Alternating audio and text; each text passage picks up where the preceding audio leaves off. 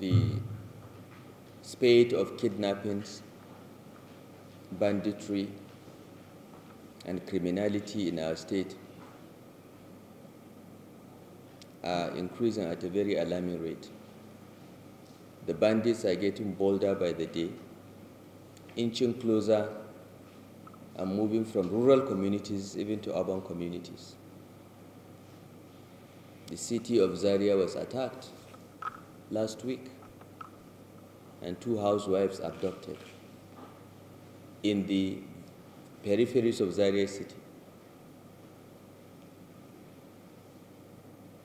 Our schools are being attacked and the students being executed by these bandits. In Greenfield University, we've lost 5 students that were killed in cold blood by these evil people. We still have 29 students of Federal College of Mechanization, Africa, in custody. We thought we should use this opportunity to convene a Security Council, not only to receive the first quarter report of the Ministry of Internal Security and Home Affairs on security incidences in the state, but also to brief all of you on what we are doing to make our schools more secure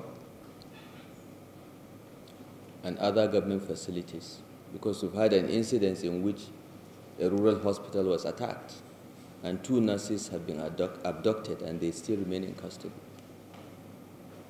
So even health facilities are also at risk. So we thought we should meet to brief everyone and also brainstorm of what more can be done to make our state safer.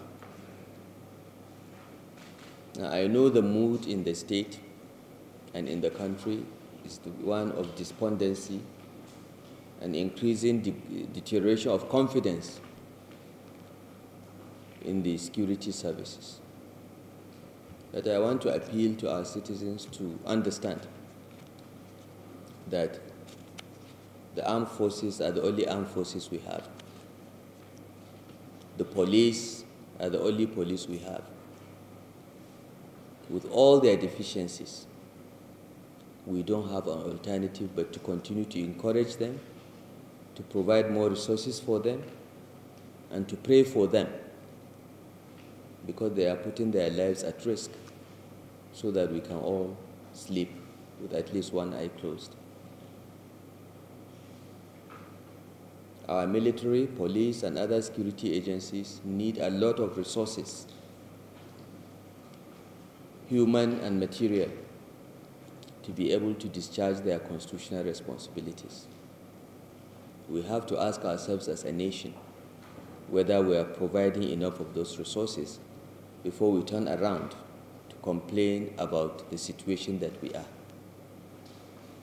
This state of affairs in the military, the police, and other security agencies has been building up for a long time. It did not start today. It has just reached a critical point now with groups of terrorists, insurgents, and bandits challenging the authority of the Nigerian state. Your Royal Highnesses, ladies and gentlemen, this is a time for unity. It is the time for all good citizens of Nigeria to unite, support, and pray for our security agencies to get our nation out of these dire straits. It is no time for politicization, tribalization, or ethnicization of this situation. Our country is facing serious challenges, but we've faced challenges before. And by the grace of God, if we all come together, work together, collaborate together, and pray for God's guidance, we'll get out of this.